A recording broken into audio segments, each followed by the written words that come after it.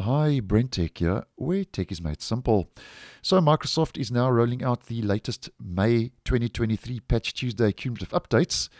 And they rolled out on the 9th of May, which once again was late yesterday in my region. And the Patch Tuesday updates, as many of you would know, are compulsory, automatic, mandatory updates unless you decide to pause the update for a couple of days. And because they are mandatory updates, they will be downloaded and installed automatically unless, as mentioned, you pause the update. And once your machine and your device has restarted, if we head to view update history, it will be listed. The update will be listed under quality updates KB5026361. So that's the Windows 10 latest Patch Tuesday update for May 2023.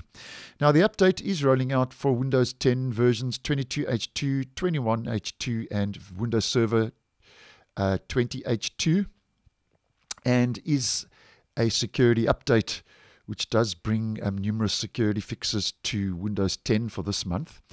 And just to mention those quickly, there are 19 security fixes that have rolled out with the update, addressing 19 security flaws and issues in Windows 10. And important to note that 4 of those are critical vulnerabilities that have been addressed, which is your highest ranked vulnerability. So it is important. This is an important security update. And those 4 critical vulnerabilities which have been fixed are all remote code execution vulnerabilities, which means that the hackers, the attackers, so to speak, can gain access to your system remotely over the internet or over a network, just as 2 examples. So 19 vulnerabilities have been addressed, 4 of those critical. So this is an important security update rolling out. And I certainly hope that we don't get any issues regarding this because obviously when issues do roll out, it is suggested to uninstall updates if it does cause side effects, so to speak, after you install updates, which is quite common with these Patch Tuesday updates. But we hope that this month we don't get any of those issues, because obviously trying to uninstall a security update is not the optimum, because it does address important vulnerabilities in Windows 10.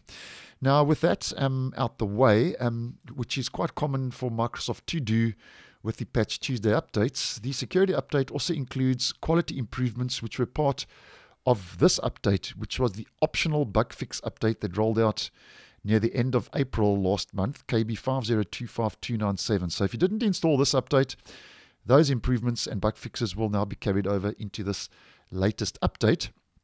And I did post a whole video on 5025297, which I'll leave a link to in the description. But just to do a quick recap for the purpose of this video, if you would be interested, if you didn't install those updates, those fixes now will include a fix for the news and interests feed, which was flickering and was causing flickering on the taskbar and other little issues regarding news and interests. That has been addressed.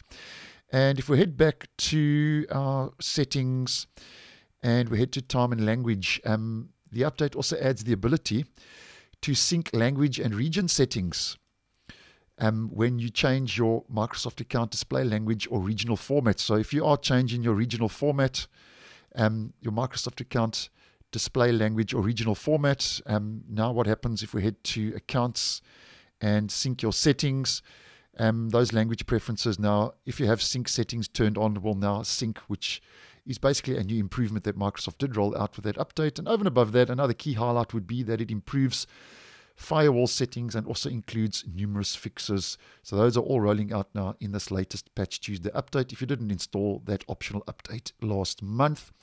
And over and above that, although this is a security update that has rolled out, and Microsoft also notes that this update also addresses a race condition in the LAPS, which stands for Windows Local Administrator Password Solution. What was happening was that the Local Security Authority Subsystem Service, LSASS for short, wasn't responding, and it caused an error code 0xC0000005. So that's a lot of zeros, but nonetheless was generating that error code. And according to Microsoft, has now been fixed and addressed. And if we just head over to WinVer, which is about Windows, as many of you would know, and we just run that quickly, for Windows 10 version 22H2, the OS build is now bumped up to 19045.29 KB5026361, which is now the latest build for the latest stable version of Windows 10. So that's it for this month.